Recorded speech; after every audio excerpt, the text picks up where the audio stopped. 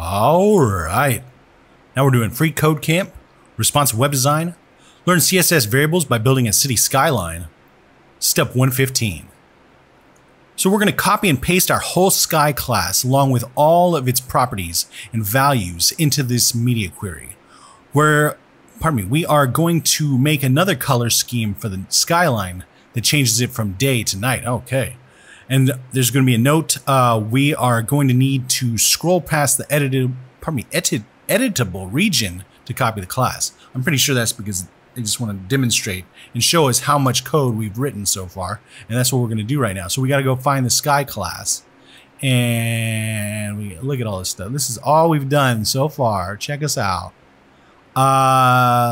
Remember those old days? Anyway, so here we are at sky class right here. So let's take this, copy it, come all the way down here to the end, I guess. Yep, right there. And inside of this, let's drop that right there, right?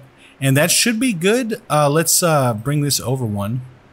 But other than that, that should be good. Let's check it. Looks good and submit it. All right. Now we're on to step 116 and we'll see you next time.